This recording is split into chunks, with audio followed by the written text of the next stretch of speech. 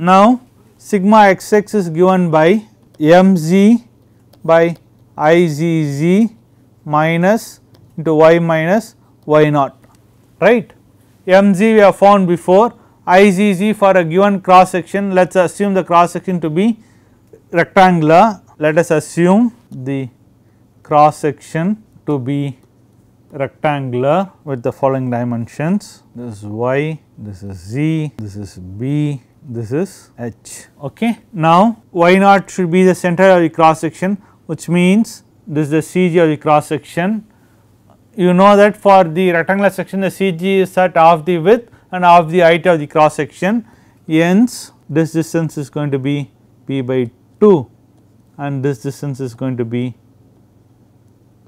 h by 2. Okay.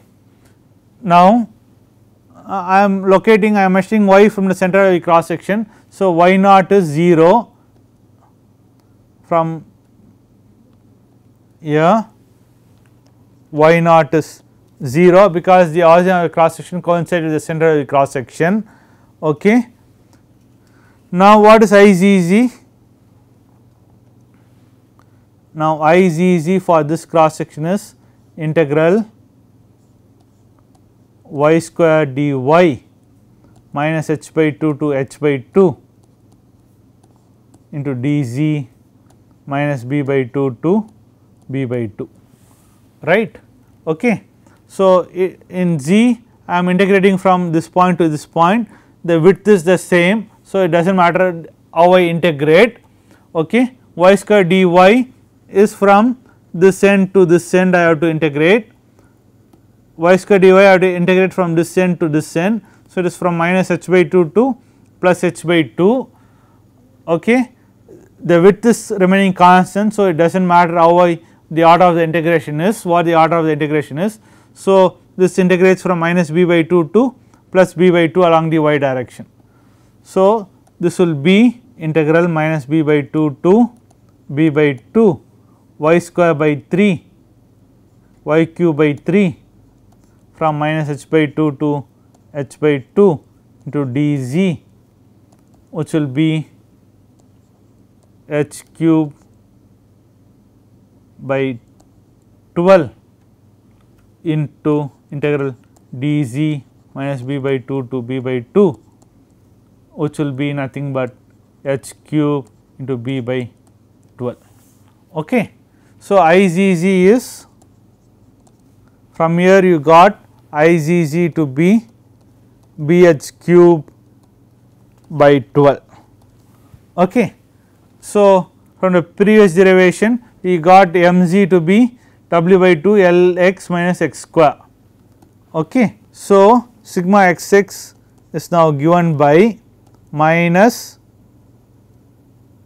w by 2 to Lx minus x square divided by bh cube by 12 into y. Okay. Now you find that across the depth of the cross section the sigma axis varies linearly. Okay. So across the depth of the cross section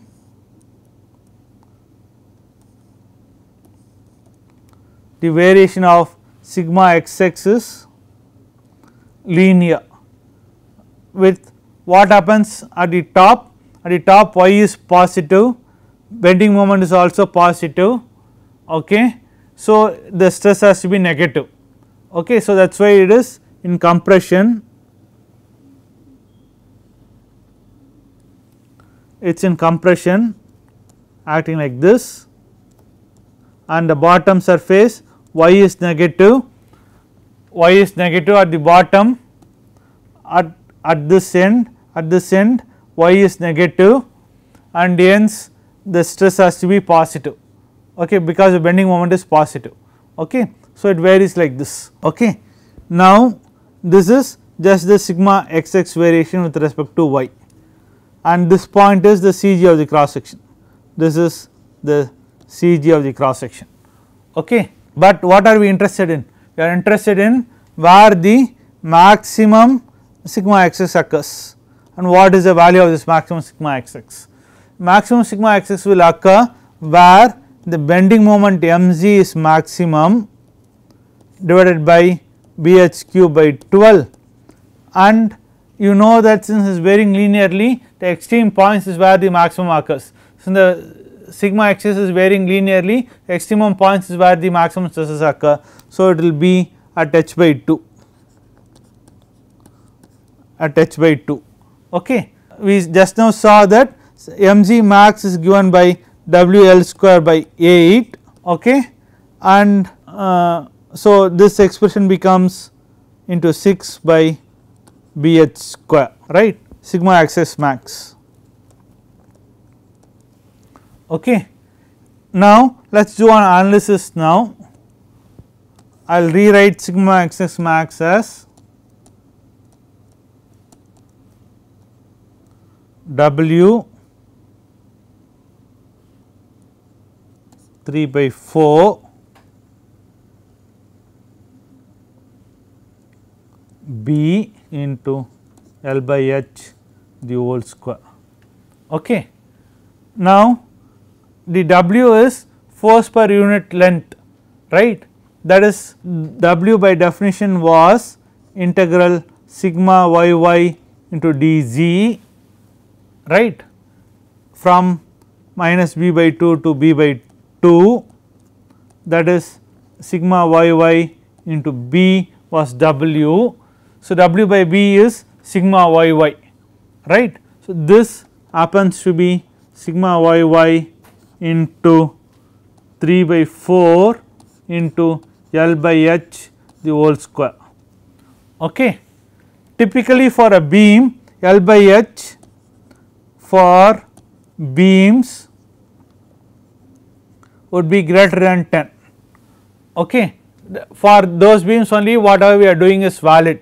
If the beam is too short or too deep, whatever we are doing is not valid. Okay. So, then you find that sigma axis max is roughly 100 times sigma yy. So, even though the applied stress is sigma yy, the stress resultant, the stress that is developed in the beam because of the application of a sigma yy stress is 100 times more than the applied stress.